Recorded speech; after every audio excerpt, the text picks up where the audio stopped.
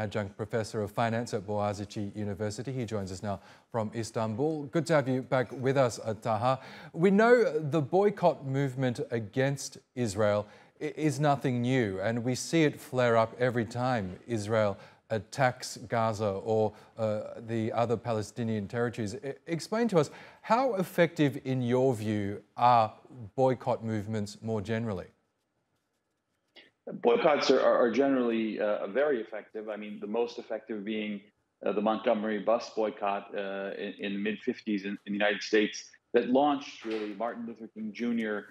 and his efforts to find equality for African Americans in the United States. Later, obviously, there was the apartheid boycott in the United States and other countries.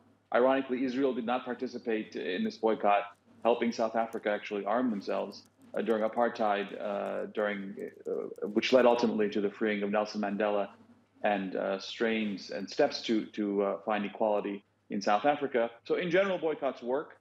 Obviously, they have to be sustained. They have to be widespread for them to affect policy. But we'll see if they work here.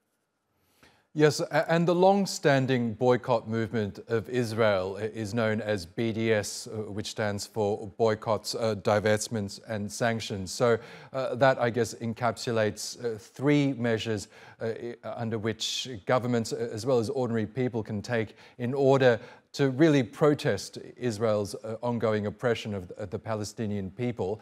But we have seen pushback from many governments, particularly Western governments, against the BDS movement.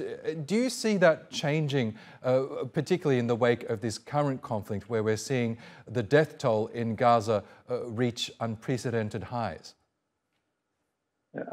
I don't see it changing, frankly. I think, if anything, it's going to get stronger. We're almost at 11,000, maybe we're over that deaths now. Most of them, the vast majority, if not all, from what I've read, are civilians. More than half of them are children, apparently. So even if you take at face value the aims of Israel here, the collateral damage at some point, as they would refer to it, has a limit at some point. You can't just kill 2 million people because of the actions of a very few. So that's where we're going now. I don't think that's going to happen. I think the calls of we saw the former minister call for a nuclear attack on Gaza, something ridiculous like that a couple of days ago. So I don't think that's going to continue for much longer. I think the world has really had enough. I think most Israelis, frankly, have had enough. But some Israelis have turned this into a political ploy to gain votes, and are trying to really extend this, unfortunately, as long as they can. When Russia began its attack on Ukraine, we did see quite an unprecedented wave of actions from Western countries in terms of imposing sanctions on the Russian economy. We saw many Western companies pull out of Russia in response to its waging of war against Ukraine. But this time round, in the wake of masses of civilian deaths in Gaza, seemingly indiscriminate killing of women and children in the enclave, the very same companies have largely been silent. How would you explain that? How would you explain this double standard that seems to be playing out with the conflict in Gaza?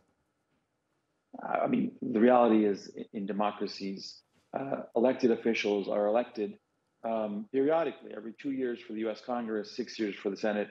The president changes every 4 years, and they need funds, frankly, to finance their campaigns. So if you have a very strong lobbying movement in a democracy in the United States or elsewhere, then you can really do whatever you want. Apparently, the Russians did not have as strong a lobbyist group as apparently Israel does. But if you read on social media, some U.S. congressmen come out staunchly in favor of this continued killings of all these innocent civilians. All you need to do is really search online to see, have they been paid handsomely for their words by lobbyists on behalf of Israel, and unfortunately, many times that's the case. So the double standard really comes down to, like all things, unfortunately, money here. And so I think that's a double standard. Okay, Taha Arvas, we'll leave it there, but good to get your analysis as always. Thank you. My pleasure.